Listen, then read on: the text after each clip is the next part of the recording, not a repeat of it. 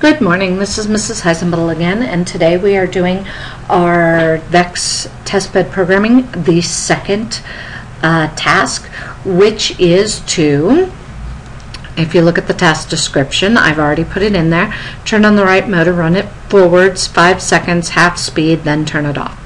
Then we're going to turn on the left motor for 2.5 seconds, going in reverse at 3/4 speed.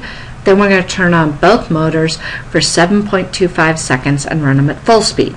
So my pseudocode is R motor on 63. I just put it in parentheses so I'd know that was the speed. Wait 5 seconds, R motor off. And just to be consistent, that should be a capital R. Then L motor, which is my left motor, on negative 94.5. Why? Because 94.5 is 3/4 of 126, and negative here makes it run in reverse. I'm going to wait 2.5 seconds, then I'm going to turn it off.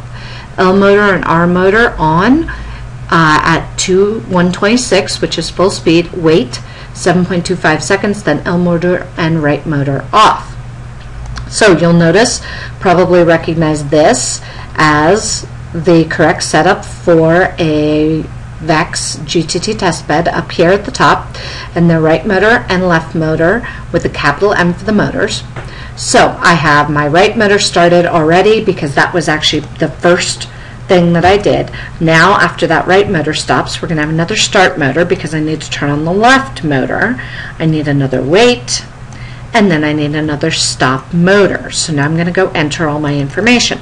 Motor port is going to be left motor. And my speed we put up here as negative 94.5. And the wait time was 2.5 seconds.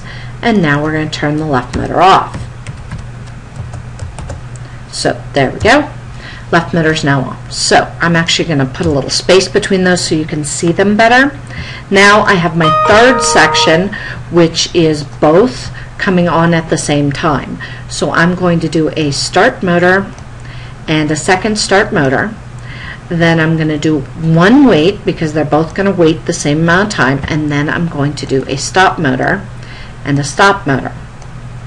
So in this case, I want the right motor, right motor, and it's going to run at 126, and the left motor, and it's going to run at 126, and we're going to have them wait 7.25 seconds, and then we're going to turn them off, which would be right motor, and down, come on, there we go, left, not capitalized, motor.